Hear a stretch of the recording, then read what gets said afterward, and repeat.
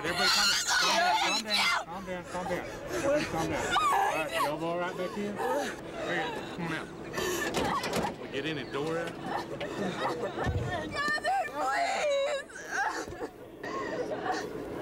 Okay, y'all hold on, all right? Hold on. Hold on. All right, hold on.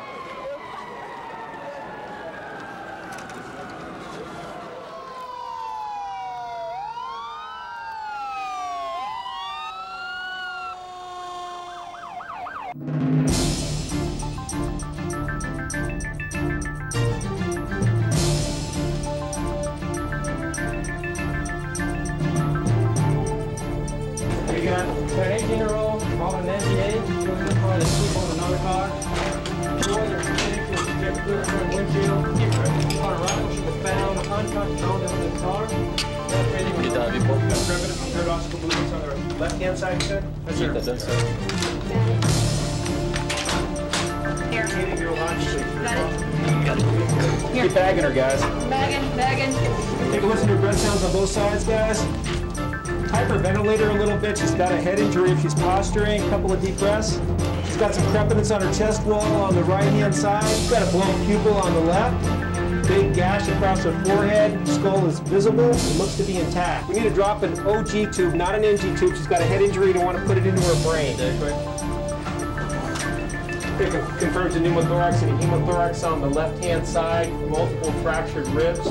The big injury is her brain. She doesn't have any free blood, nothing that's going to be surgically treatable, but she's got axonal shear, just diffuse swelling everywhere. Not a good prognostic sign. Bad situation, guys. I'm sorry for this girl, too. She's gonna make it. If she makes it, she's not going to have a whole lot going on with the brain injury she's got. It's too bad. Back against the wall. What's your name, please?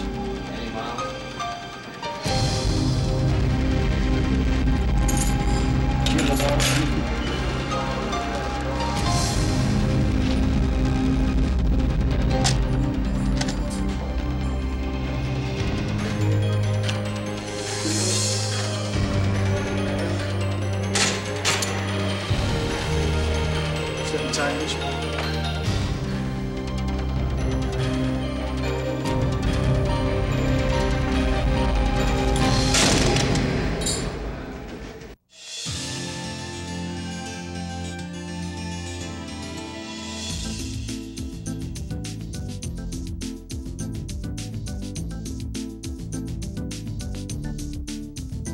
What we got? This guy here, he was a driver, untrained driver, Jeep, and broadsided in his door. The vehicle turned over a quarter turn onto the passenger side. When we arrived on scene, he pounded out the bottom of the vehicle, slumped down the bottom. Heart rate was 30, no respiratory effort at all. Any signs of life? No. Can you get CPR going?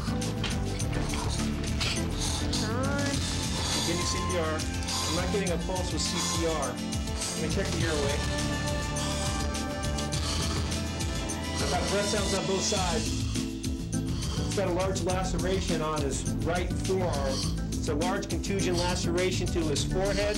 I'm seeing no pupillary response to light. Let's get radiology in here. Let's get a lateral C-spine, a chest X-ray, and a pelvis. Whoa, guys.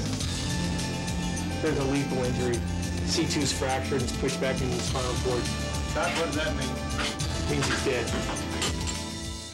Stop CPR. Turn the monitors off. Time of death, 10:15. It's a shame at this age.